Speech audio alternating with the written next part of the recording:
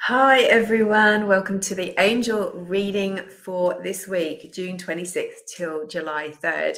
And we just come through the amazing, powerful solstice on June 22nd. So that energetic gateway that the angels are talking about is well and truly wide open. So this is a really great time for manifesting, setting intentions, and making sure that your thoughts are positive and clear.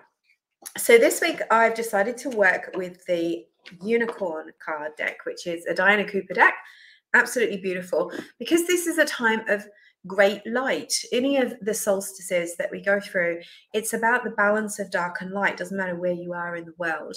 And it's always about the light being, the darkness is important, of course. We're not talking about fear and love. We're talking about dark and light. But when we think about it from the perspective of love and hate, or love and fear, that love, it always wins. Love is always the strongest energy. So I want you to keep that in your heart as we work with the angels this week and find out what your messages are. Now, pay attention to these messages. I know that they seem general because I'm talking to the collective, but actually I'm talking directly to you. You're here for a reason. The angels have lined you up with this message at this time. So there is a sentence, a word, a paragraph, maybe the whole thing is exactly what you most need to hear right now. And you will hear it in the way you're meant to hear it, because the angels will make sure that you do. So let's get started. I'm using the Diana Cooper Magic of Unicorns and Bradley Valentine's Angel Wisdom Tarot, and they're telling me to work with the unicorns first. And we ask for and invite the presence of the angels to this session. Ask for and invite the presence of Archangel Michael to protect the session, to surround us in your bright blue and purple light, Archangel Michael, so that we're protected energetically, physically, psychically, and in all ways, all the way through this week. Thank you for sealing us in your blue light so that it repels negative energy and helps us to stay connected to the source energy for our highest good, and to resolve all issues and problems and manifest the abundance that we most need and want right now. Thank you, angels, for directing this guidance. Now, I'm feeling the need to invoke your guardian angels. Your guardian angels are always with you, but we can ask them to step forward to contribute to this reading as well today. And I'm seeing Archangel Ariel, the angel of clairvoyance and abundance, coming in. Her energy is this beautiful bright pink. So very exciting energy when we invoke the angels. So what are your intentions for this week? Use this session with me to think about what you want to call in for the week ahead and what you want to get done, because the angels will definitely help you. So Archangel Michael, gathered angels, guardian angels, what messages do you have for my beautiful angel community? And what is it they most need to hear and know about this coming week? All right, so 2 from this deck. Ooh, I like those. Love it when the unicorns. I was going for a walk the other day, and I'd been using the unicorn cards, and a friend had pulled me a card in a meeting, and it was a unicorn card. And then when I went for my walk, I saw all these amazing clouds that looked like unicorns with a pointy horn. I was like, there are no such things as synchronicity, right? It's not an accident. It's a message. It's a sign. And unicorn energy is pure love, gentle kindness, peaceful. It's really, really pure light, which is very similar to the angels, of course, exactly the same. All right, I love this reading. Okay, first card out, present situation, what you most need to know. Yes, we've just gone through a massive shift through the solstice gateway, and here we have, oh, I love this so much. It's number 37. 3s are about working with your soul, the divine source, universe, and your angels. 1, 2, 3, right? You are a spiritual being having a physical experience. You have a soul within you which is connected to source, and your angels act as the messengers, the guides, the healers, the protectors. So they're like the representation of the divine on earth in your body. So here it says you are a spiritual warrior. I love that. Because being a spiritual warrior isn't about fighting and anger and, war. It's about standing up for your beliefs. It's about being a warrior for the light, being someone who brings through the light, who uses love and light as their armor, as their weapons, if you want to call it that. So as Archangel Michael carries his sword of light to sever attachments of fear, that sword would never harm anyone. It's to cut away the negativity. It's to chase away the fear and the darkness, the lower energies. So you can do that too, because you can invoke the angels. You can ask the angels to be with you. You can ask them to help you to overcome any problems, blockages, barriers, challenges, negative people in your life. And even on behalf of the world, sometimes when I'm working with some of my clients, some of my clients are working in kind of positions, maybe in government or in positions where they influence a lot of people, even, countries. And so them being light workers, light warriors, they can use their prayers, their invocations, their affirmations and intentions to bring the right energy to the company they work for, or the institution. So you can do that too. You don't have to work for a big agency to do that. You can call on love and light wherever you see fear, negativity taking hold. So this card is saying, you can command the universe, you can call on the energy of the angels and the universe to overcome problems that you are dealing with or that you see in the world. And in this card, there's this gorgeous light. Look, there's a white lion, there is a unicorn, there is a lamb, and there's all this angel energy and feathers and clouds. So it's reminding you of the spiritual beings that surround you. And the white represents light. It doesn't, it's not color that's important, really. So use the wisdom that is within you and call on the light for whatever you're facing this week. Remember that part of you. I think it's easy to forget that part and feel like you're powerless and helpless against all of the things that are happening in the world. But you do have power. You can call on that divine light energy.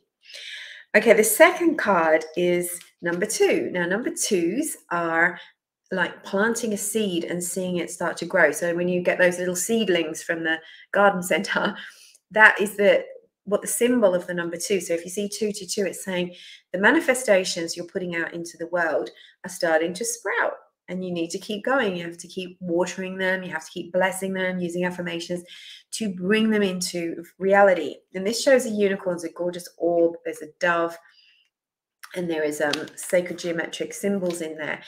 It says, surrender your ego. Now, the second card is often a block card. So showing the block is your ego getting in the way? Now, everyone has an ego. It's nothing to be ashamed of, right? It's our shadow side. It's the part of us. The ego is also quite helpful sometimes because it protects us. It helps us to remember to eat. Like there's such a thing as healthy ego and there's unhealthy ego. Now, unhealthy ego can be judgment against other people, being negative, thinking you're better than everyone else, putting people down. Because ego is about separation. It's about them and us, right? So, and then you might have the ego, if it's not like that, your ego might be telling you that you're not good enough, that you're separate from other people because you're less than, and it keeps you small. So either ego is bad because it keeps you separate. It makes you forget that you're one with the universe, with everyone. And any kind of judgment is always going to separate and to make you feel bad. So it's saying, surrender your ego. Say, angels, please help me. I'm having these negative thoughts. They're not helping me. They're not helping others. They're stopping me from moving forward with my life purpose. So then set your intentions. What do you really want? What do you want to see for your life? What do you want to see in your world? What kind of world do you want to live in? Set intentions. The words on this is pure intention. Find clarity and surrender your ego. So sometimes the ego is like negative chatter. It's just like constantly trying to remind you of things that you've done wrong or might happen or might go wrong. Surrender your ego to the angels. They will help you with that. And interestingly, Archangel Ariel, who came in during the invocation, is one of the archangels, along with Archangel Michael, who can help you with your ego. She'll help you to uplift your energy and to see and think about things in a different way, in a positive way. Okay, your guidance card, yippee. This is the sun, Archangel Uriel. Oh my gosh, I love Uriel. Golden light, enormous golden light around Uriel. Angel of wisdom. He's also a little bit like, if you think about an angel who would be able to counsel you, to give you good advice, but also help you to deal with your heavy emotions. So you can ask Uriel to help you if those thoughts are turning into heavy emotions, if you're upset, lonely, beating yourself up, feeling like you're carrying shame and guilt or resentment, ask Uriel for his help. Now, this happens to be one of the most positive cards in the deck. It's the sun, and you can see Uriel here is holding up wisdom in the form of a scroll, a flame to burn away the negative energy, and the sunflowers are sitting at his feet, and a little sand timer. So it's a recognition that positive things are coming your way. Sunshine is about to shine in your life, metaphorically. Good blessings are coming. This is a time of where you can enjoy and relax success, the fruits of your labor. So things are working out well for you. Stay connected with Archangel Uriel and your other angels. Stay connected to the divine. And I guess that's why they're on our case about being positive with our thoughts and surrendering our ego, because they're saying there's good things coming. You don't want to sabotage it by thinking negatively. So tune into gratitude. Tune into gratitude. When you're grateful, you can't feel negative. So if you're thinking about all the blessings you've had in your life so far, all the blessings that are existing right now in your life, even if it's just that you're watching this video, right? You have great abundance if you're able to find a screen and watch this video. Some people in the world haven't got that. So you can tune into whatever really tiny things for abundance. And that then opens the gate to more positivity, because like attracts like attracts like. The more you're grateful, the more you'll have to be grateful for. And that's a message from Archangel Uriel. So expect inspired ideas. Maybe you'll get a brilliant idea about something that's going to give you success, or a brilliant idea about how you're going to resolve a problem. That's Uriel working with you this week. And the outcome is Archangel Ariel. You couldn't write about this, really, could you? You can't make this stuff up. Sevens are about moving forward. Keep going, keep going, keep going, even if it's hard, right? You feel like you're trudging up a hill and you're dragging, 6 backpacks with you. Don't worry. Someone's coming to help you. You're going to get there. Don't worry. So keep going, even if you feel deflated. In this card, it's showing there are good things coming, but you need to be able to have confidence in yourself. Confidence in yourself is magnetic for attracting. If you're saying, I really want a job, I really, really want that job, but I don't think I'm good enough. Oh my gosh, look at all the other people that are going for the job. Oh, that person doesn't like me. Oh, this can't happen for me. Oh, remember that. Then you're chipping away at your own confidence.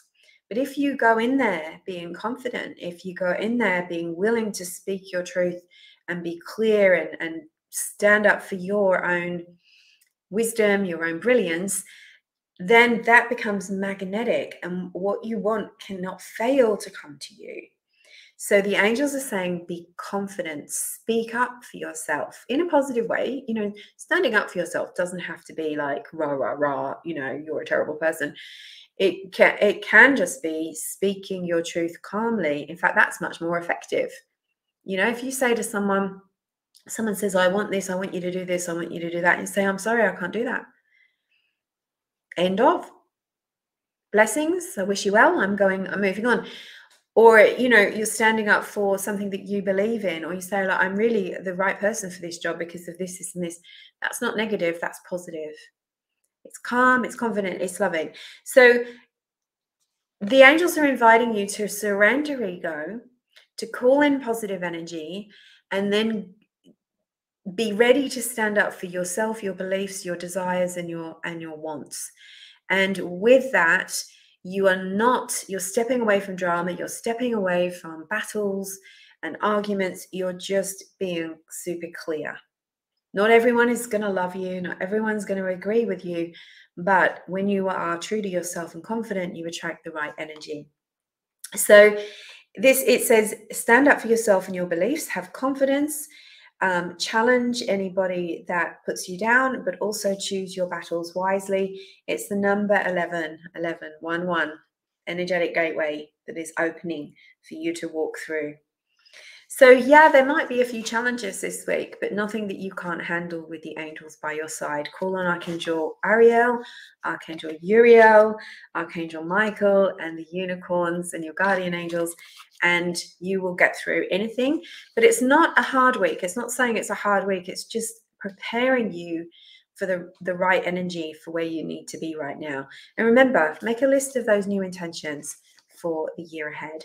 I'm sending you loads of love and angel blessings. I can't wait to see you at next month's Sacred Manifesting Attunement with Archangel Metatron and Archangel Sandalphon. I've never worked with these two before, I don't think, together in one session. It's going to be really powerful. They're the brother archangels. You're going to love it. If you love these sessions, you'll love my Zoom attunements. They're really powerful, and I have time to work on you and do healing as well as teach you all about sacred manifesting and those archangels. So I'm sending you love for an amazing, blessed week filled with abundance. May all of your obstacles fall away, dissolve, disappear, and may your heart be filled with love, and may you be protected and guided by your angels. My name is Rachel Scoltock. I will see you next Monday for next Monday's guidance. Speak soon. Thank you so much for watching. Drop me a comment. Let me know what you thought. What does this bring up for you, this reading? Angel blessings.